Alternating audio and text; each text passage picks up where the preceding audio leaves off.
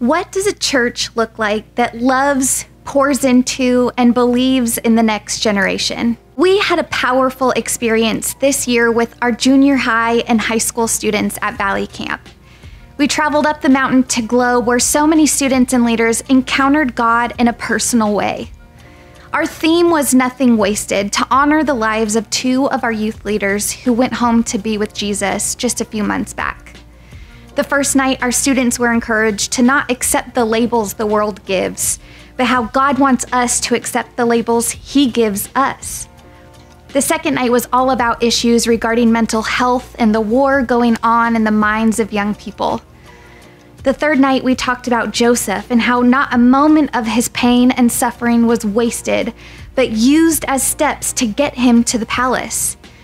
We ended with the last night session encouraging students to not do life alone, that the power of the Holy Spirit is available to every single believer to fight any and every battle we face.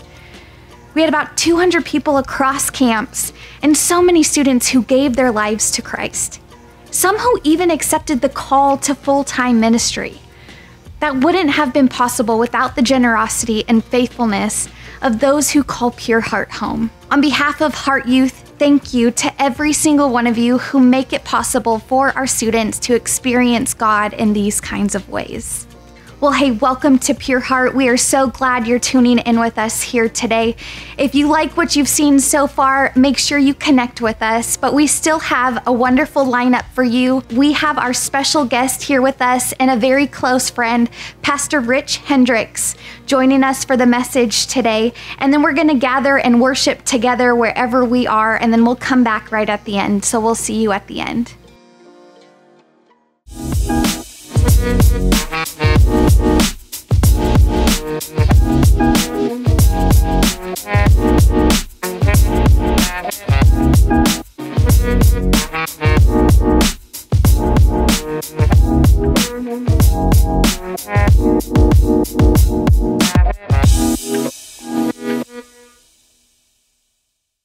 Hey, Pure Heart family, it is my pleasure to be with you this weekend and share with you the good news about Jesus Christ.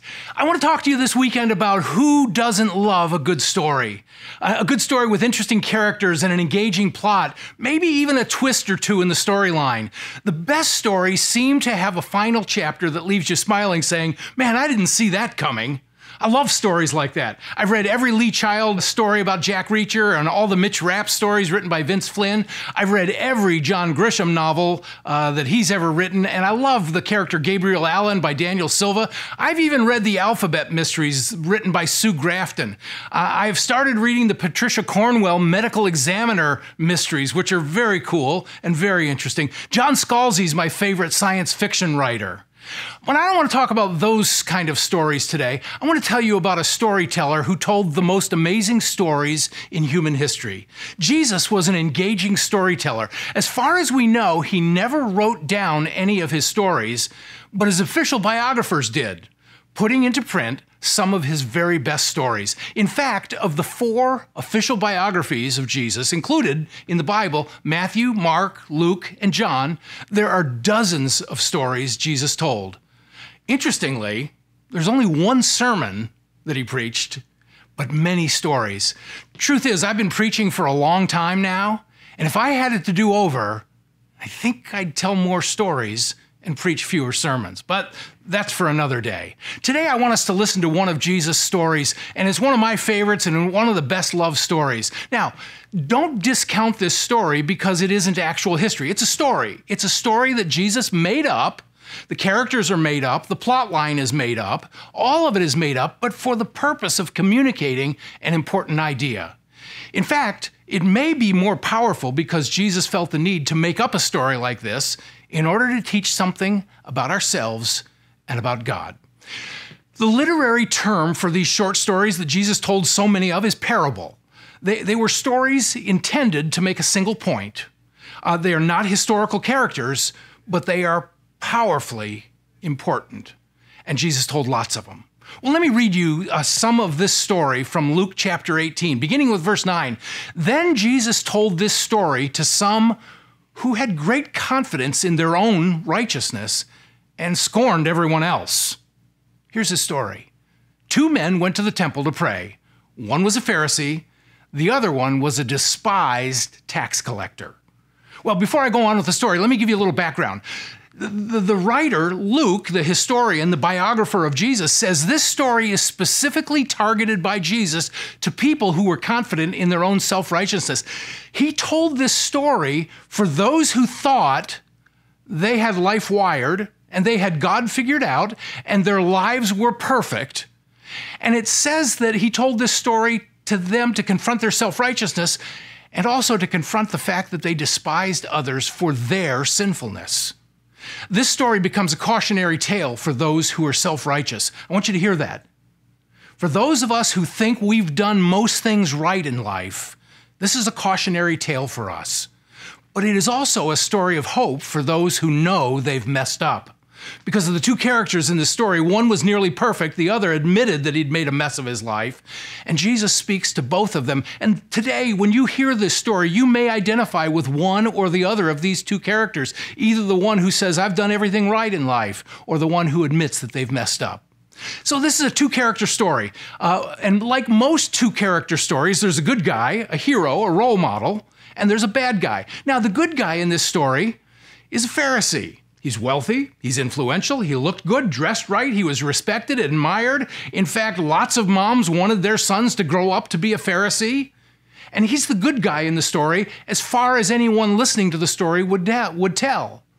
And there's a bad guy in the story, a tax collector, the hated, villain, bad guy.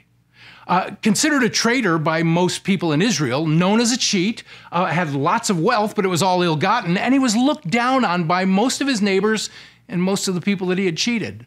So when Jesus crafts this story with these 2 characters, he has drawn a story of stereotypes. The one a good guy, like a lawyer, the other a bad guy, like a drug dealer. And yet he tells this story in such a way that's going to leave you scratching your head and saying, who's the good guy and who's the bad guy? So the story begins with the 2 of them going to the temple to pray. That's simple to understand, and everybody gets that that was a place of prayer. It was a place to meet God. And so the Pharisee went to the temple, the bad guy went to the temple, and both of them prayed. Jesus unpacks their prayers this way. Verse 11 of Luke 18. The Pharisee stood by himself and prayed this prayer. I thank you, God, that I am not like other people, cheaters, sinners, adulterers. I'm certainly not like that tax collector. I fast twice a week, and I give you 1/10 of my income. So here's this guy beginning his prayer, and he addresses God, but then he reads him his resume. Not God's resume, his own resume. He says, I've done a lot of good and I've avoided a lot of bad, and I am pretty good at spotting the sins of other people, and I don't think I have any of my own. And this is his prayer? This is what he wants to say when he has the ear of the God of the universe?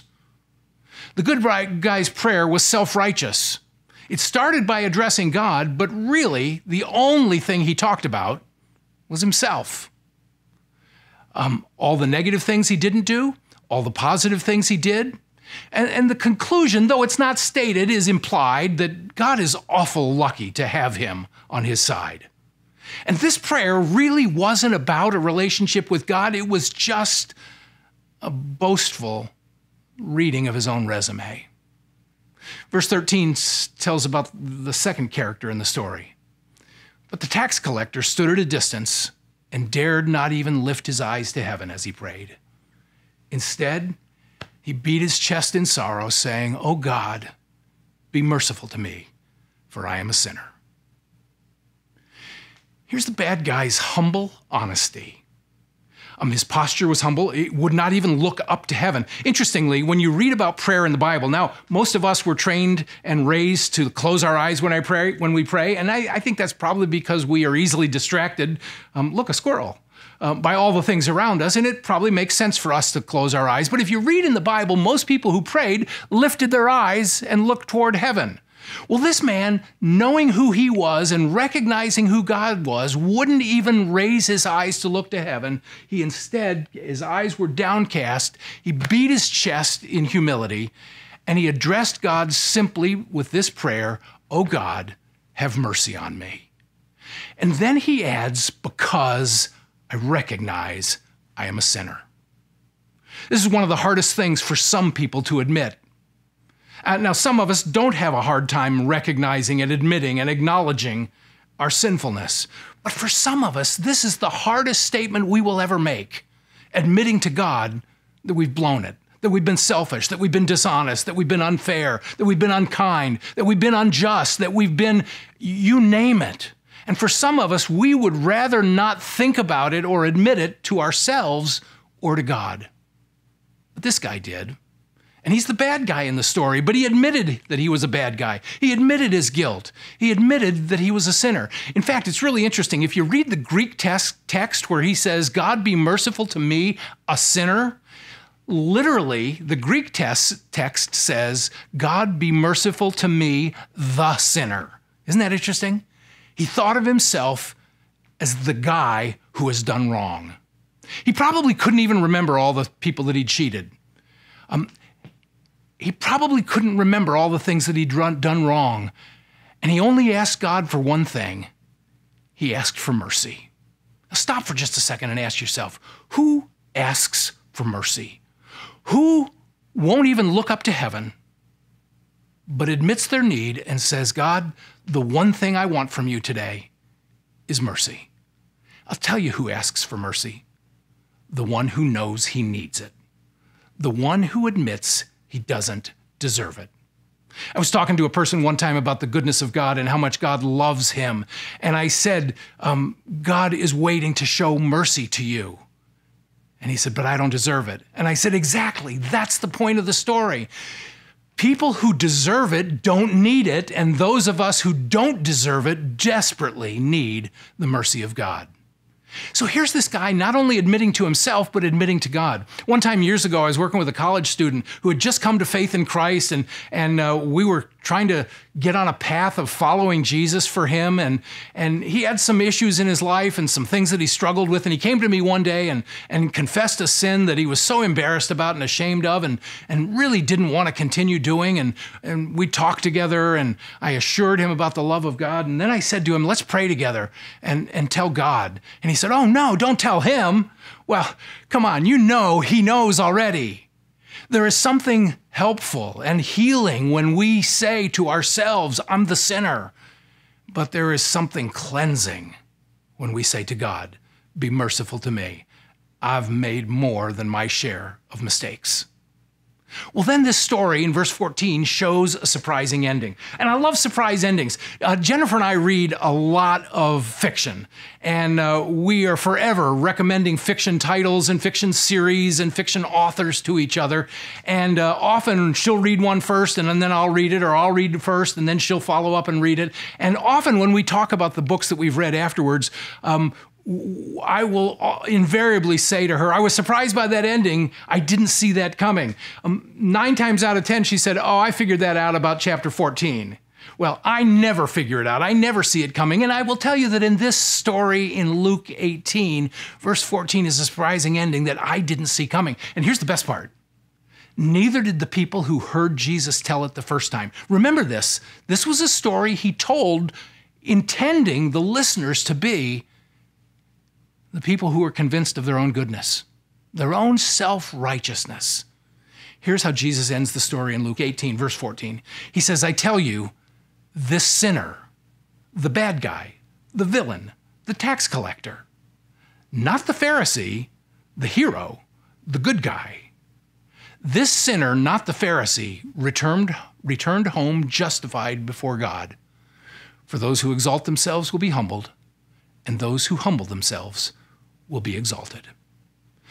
When Jesus says, I tell you, that's like him verifying some unexpected truth. This is him declaring something that you wouldn't have thought. At least his first century Jewish listeners would not have expected. Because in their hearing of this story, the Pharisees, the good guy, the tax collectors, the bad guy, and for Jesus to say that the bad guy went home justified with God, healed and forgiven and cleansed and made new, and the good guy, the Pharisee, went home completely unchanged. This was an unexpected truth. When he says he went home justified before God, what he meant was simply this, and this is probably the most important thing you'll hear me say today. In confessing our sins and acknowledging our need of a Savior, we are justified before God. Hear me out on this. It's not our own goodness.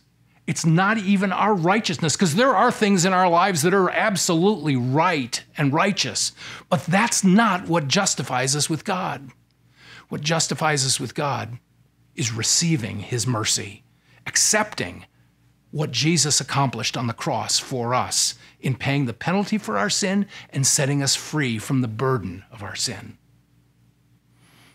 So in this surprise ending, what'd you hear? One of the things I love about this story, and all great stories, is that it speaks different things to different people. I told you Jennifer and I read a lot of the same stories. And oftentimes I will say, well, this is what that story was about, and this is what it meant to me. And she said, oh, no, it was about this, and this is what it meant. And I tell you that today, this story with two characters, a simple 3-paragraph story with only 2 characters, there are messages for lots of different perspectives. And lots of people will hear this in their own unique way. So what's your story today? Which of these 2 characters do you identify with? The self-righteous one with an impressive resume? Come on, be honest. Are you one of those people that says, yeah, I've done most things right in life. I have followed the rules and I've lived according to righteousness most of my life. I've done mostly good and a few things bad. You see, this story Jesus told were for people like us.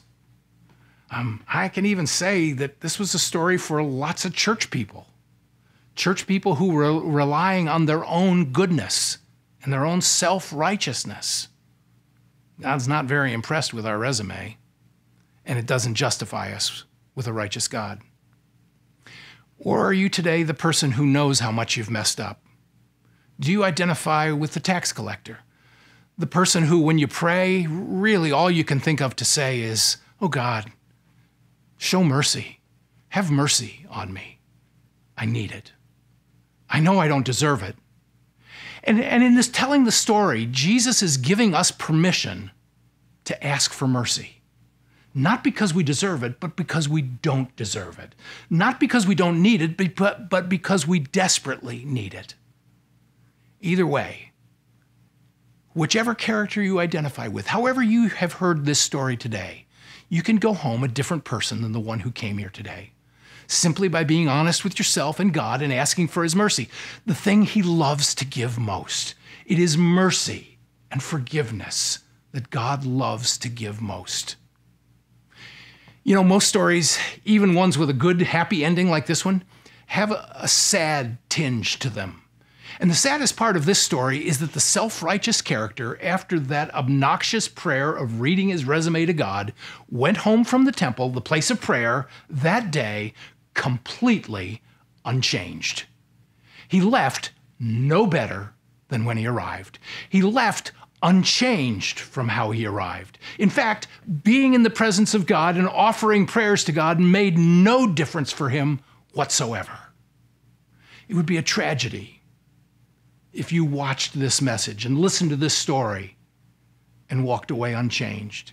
It would be a sad ending to your story to say, I heard this story, but it really didn't touch me. It really didn't get to me in any way. Who do you identify with? What's your story? Let me give you a handful of takeaways to think about. 4 of them, in fact. Here's the first one. If you are a person who's done a lot of good, like the Pharisee, hear me on this. Let your good deeds speak for themselves. You don't have to announce them. You don't have to put them up on social media. You don't have to tell people what you've done or who you are or how good you are. And especially, hear me on this. You do not need to tell God how righteous you are. He knows who you are.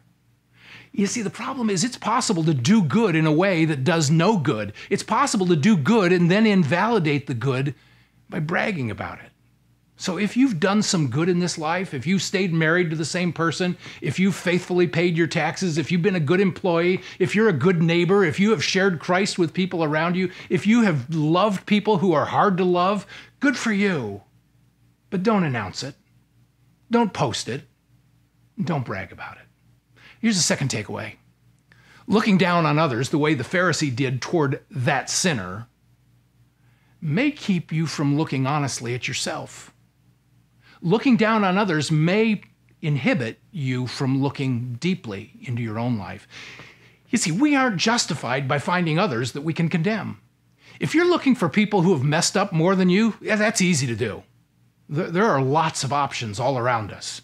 Maybe even members of your own family. Maybe people who live in your neighborhood or work in your office. If you're looking for people to look down on, there's no shortage all around you. But that does you no good, and it does them no good. We aren't justified by hoping that God grades on the curve and say, well, I may not be perfect, but I'm sure better than that sinner. Let me give you a third takeaway. Don't miss out on mercy because you think you don't need it. Don't miss out on mercy because you think you don't have anything to apologize for. I heard recently an interview with a pretty important national figure. I won't name him. But the question was, have you ever asked God for forgiveness? And his answer was, I never thought I had anything to ask for forgiveness of. Wow. Most of us wouldn't say that. Most of us would admit that we've got stuff in our lives that we're not proud of. So today, if you're hearing this story, don't miss out on mercy because you think you don't need it. We all do. Mercy only comes to those who know they don't deserve it, but admit that they need it. Which is the fourth takeaway. Don't miss out on mercy simply because you don't deserve it. None of us do. This story that Jesus told was for those who were self-righteous, but hear me, it was also for those who had messed up in life and knew they needed mercy. When my kids were younger, I raised two boys, Jennifer and I did, and they both played Little League. And we spent a lot of time in the bleachers watching Little League. And one of the things that was in Little League was something called the mercy rule. If one team was like, I think, 10 runs ahead by the fourth inning, they would call the game because there was no way the other team was going to catch up. And it was just a thing about sportsmanship and teaching some kindness and humility to little kids playing Little League baseball. And the mercy rule applies to those of us who are at least 10 runs behind in life and who know it and recognize that we don't deserve it, but boy, do we need it. And if you're having trouble today saying, yeah, but you don't know my story, you don't know where I've been, you don't know what I've done, you don't know all the things that I've said or thought or the people that I've heard or hurt or the decisions that I've made that I now regret, here's the truth, I don't. But the one who extends mercy does. And he has already forgiven you. He just wants you to know that that forgiveness is available. One of my favorite verses is from Isaiah 65, verse 2. It is a picture of God. In Jesus Christ, it says, all day long, I open my arms to rebellious people. I don't know if you tend to think of God as standing like this, watching you, just hoping you'll blow it so that he can deal with you in a harsh way. That's not the God who sent his son Jesus into the world. This is the God who sent Jesus to us. Arms spread wide, ready to forgive, ready to welcome, ready to accept. So today, before I let you go, I want to invite you to respond to this message, either as a person who maybe has some self-righteous stuff going on that you need to confess. Maybe your prayer is not simply, God be merciful to me, a sinner, but it's, God be merciful to me, a self-righteous churchgoer. Or maybe you're that person who says, I've got so much to confess. Can God ever forgive me? I want you to know he can. He does. He will. He has. It's yours for the receiving. Simply by saying, God be merciful to me, the sinner. He will pardon you. He will forgive you. He will give you a whole new life.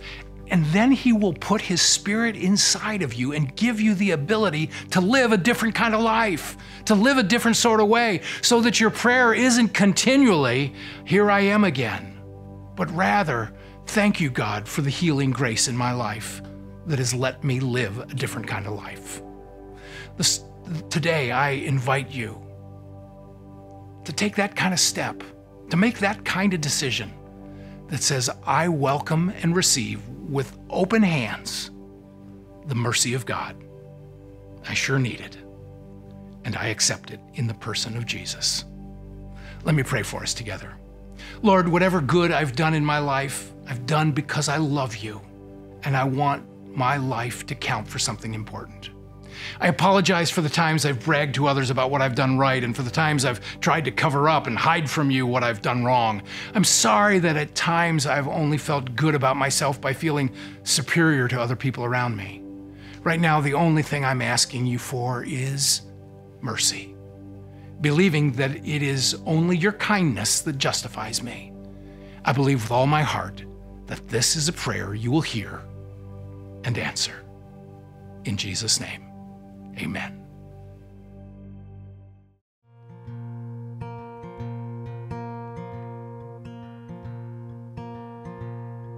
And I searched the world,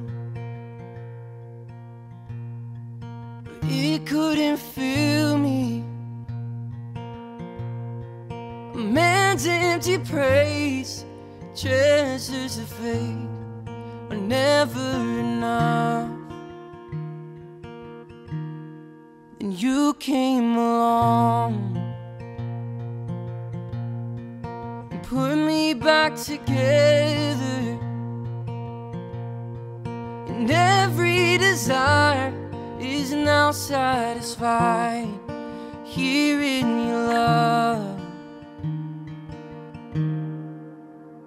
Oh, there's nothing better than you. There's nothing better than you. Lord, there's nothing,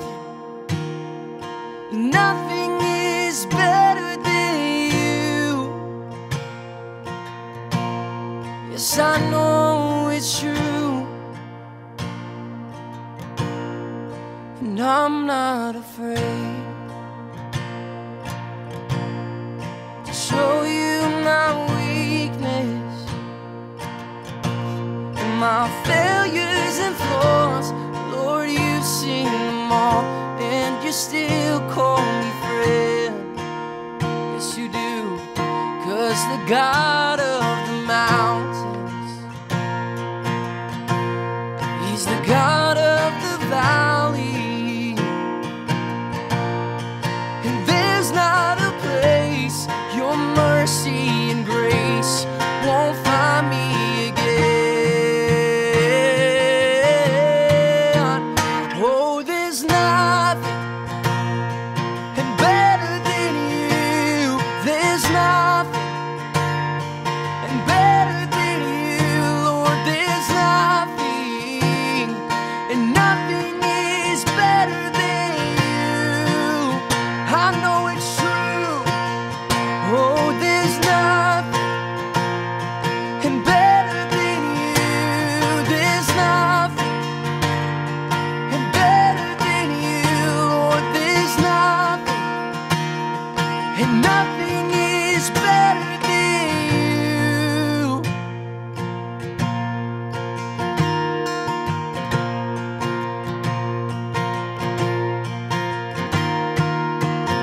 You turn mourning to dancing. You give beauty for ashes. You turn shame into glory, and you're the only one who can. You turned graves into gardens. You turn bones into armies. You turn seas into highways, and you're the only one who can. You turn graves into gardens. You turn bones into armies. You turn seas into highways. You're the only one who can. Oh, there's nothing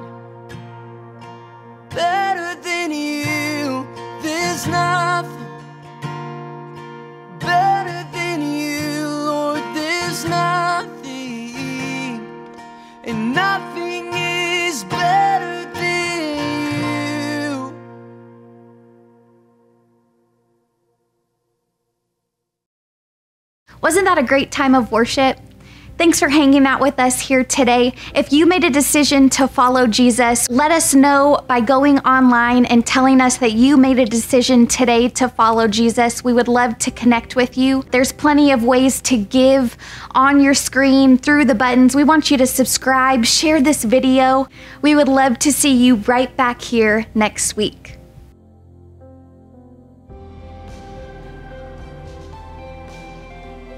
Thank you so much for watching all the way through. We pray that this leaves you encouraged and ready to enter into another amazing week. Don't forget to connect with us via our online Connect card found on our website, pureheart.org, where you can give as well to the mission and vision of Pure Heart. Remember, it's okay not to be okay, but it's not okay to pretend, and it's not okay to stay stuck. We'll see you guys next weekend.